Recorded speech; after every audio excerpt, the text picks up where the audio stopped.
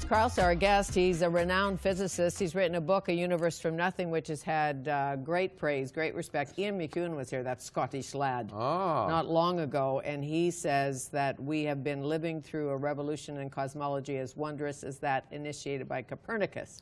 Here is the essential, engrossing, and brilliant guide. It was nice of him to write that. I guess so, but written by you. So, as you know, many people think it is evil to even question whether or not there is a God, a Jesus, a Buddha, a Muhammad. You know, it amazes me, and in fact, that response is amazing, that it's evil to question. I mean, a number of countries, including Canada, have had troops in Afghanistan because they're trying to combat a group of people who are fundamentally trying to suppress people's rights and say it's evil to question. Yet, when you question in this country, people say it's evil. Questioning is perhaps the greatest gift we have as human beings. And if you just try and honestly question without attacking, how can that be evil? It should be revered, not reviled, because if there are things that are not open to question, then, boy, we've diminished ourselves as human beings. Well, do you think we can have a personal God, or an impersonal God, a personal God, and still believe in a universe from nothing? Well, is it possible?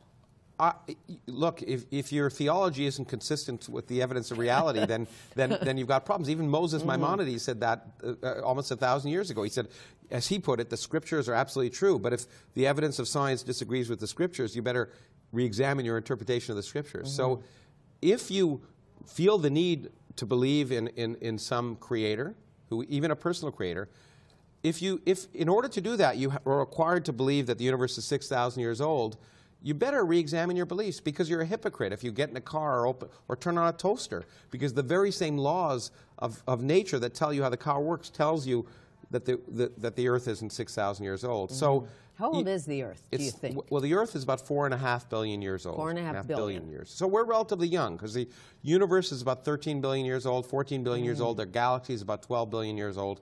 So we're relative newcomers, which is required because we had to make all those atoms in your body by other stars exploding, so that the stars died, so you'd be fortunate enough to be here. So I'm a star child in a sense. Supernova explodes, and I'm made of stardust, and you're made of stardust in a little part. What is this about the right left hand? Well, this could be this could be carbon, hydrogen, and this could be helium or what? It could. Well, no. Even the same carbon atoms can come from different stars, because 200 million stars have exploded in our galaxy almost before the Earth formed, in order to make all the elements that make up your body. And the only way they could get into your body is if their stars were kind enough to explode. So it's quite possible that there are atoms in your body that have not only experienced one of the most brilliant fireworks in the universe, a stellar explosion, once, but they may have gone through many stars. And so that's why the atoms in different hands could have come from different stars. If you could ring up Einstein and ask him... I channel him all the time. I'm sure you do.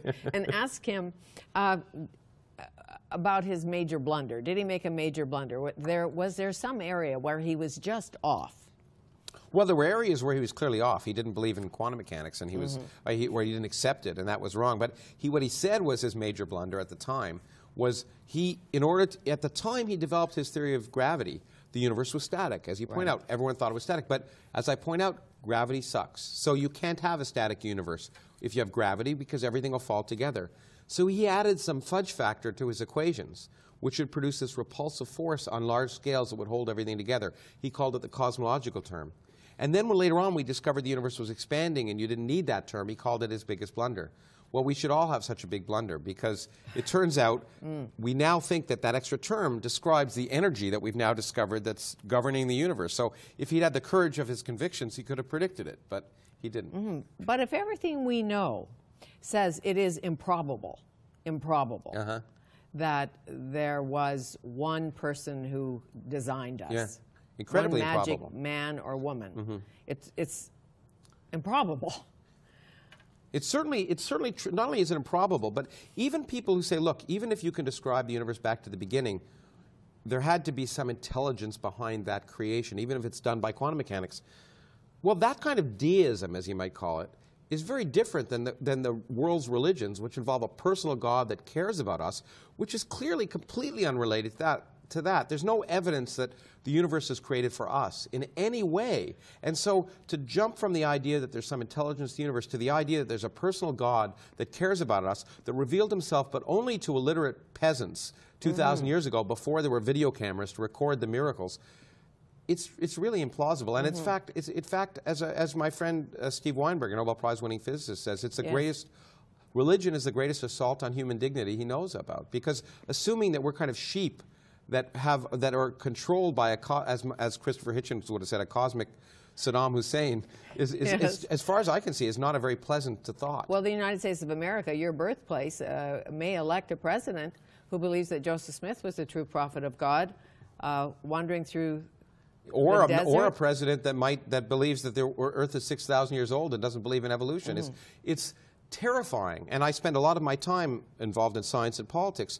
It's really important in the 21st century, when we face the challenges we face as a global civilization, energy production, the climate, to face these things with your eyes wide open. But as you know, you can't get elected in the United States of America if you're an atheist. I doubt. No, in fact, actually, maybe you could be an atheist if you're Thomas Jefferson or someone. Well, I don't know. Well, nowadays you can. In fact, there was a recent study done by some Canadian and American psychologists, in fact, that showed that atheists are the most distrusted people next to rapists in the entire in the United States and in Canada, by the way.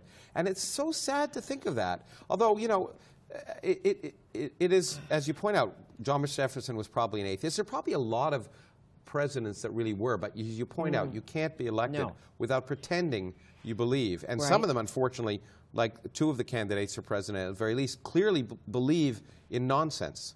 That some known con man discovered some gold tablets after he'd been convicted before of finding false treasure and somehow translated them in the 19th century into 17th century English, and that the Garden of Eden was in Missouri. I mean, this is just nonsense. Well, that's going back to Joseph Smith. And then we've got this other person who's surging in the polls who doesn't believe intelligent design, believes that prenatal care is bad and contraception is bad for women based on his religious fundamentalism. It is tremendously scary.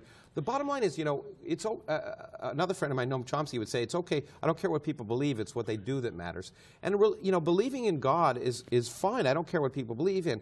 But if it makes you do stupid things, then I worry. And I particularly worry if you're running for president. I understand that. That's why you call yourself an anti-theist, not an atheist, an anti-theist, which means what? Well, what it means that I don't have the presumption to say there's absolutely no God. I can't prove it. Right. But what I can say is I certainly wouldn't want to live in a universe with one.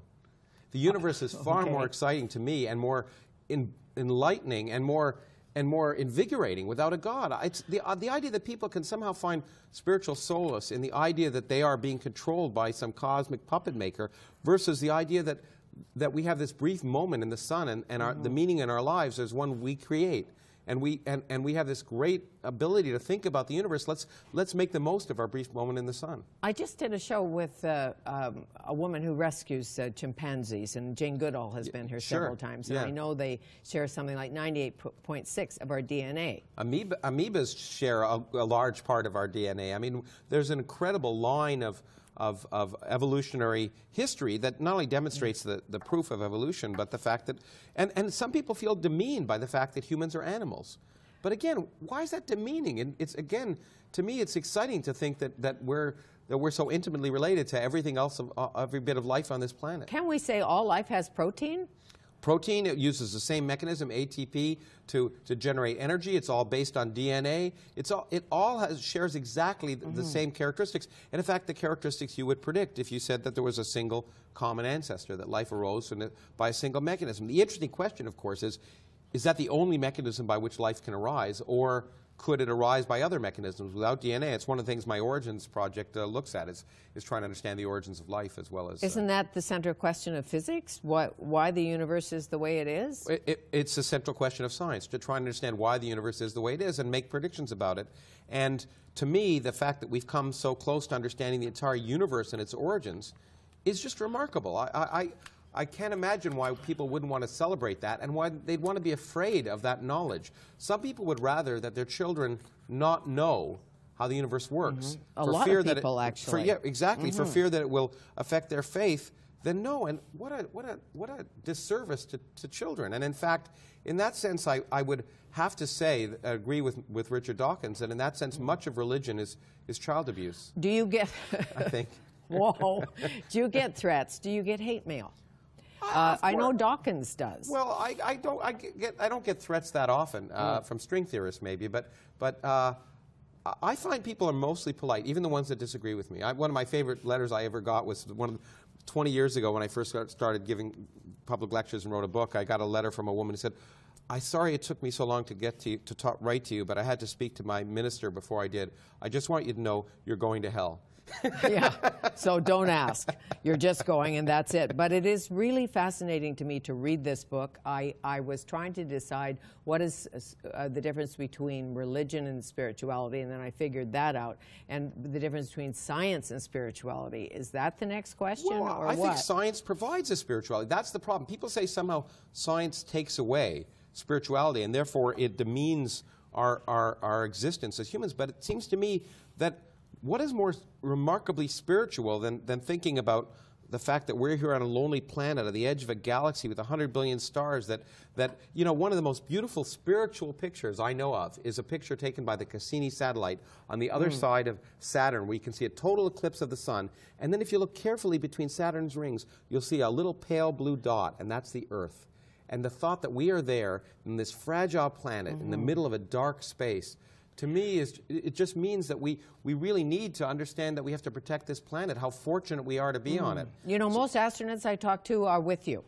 They are. They come back, and they may have gone to space with deep faith, and they're so mind-boggled when they return. By the real universe, which is much more exciting than the universe of myth and fabrication. The real universe is more exciting than science fiction or myth. And that's all I want people to understand and celebrate that real universe. Well, and you'll be talking about that at the Woodward Instructional Resources Center at UBC at 8:15 Saturday night.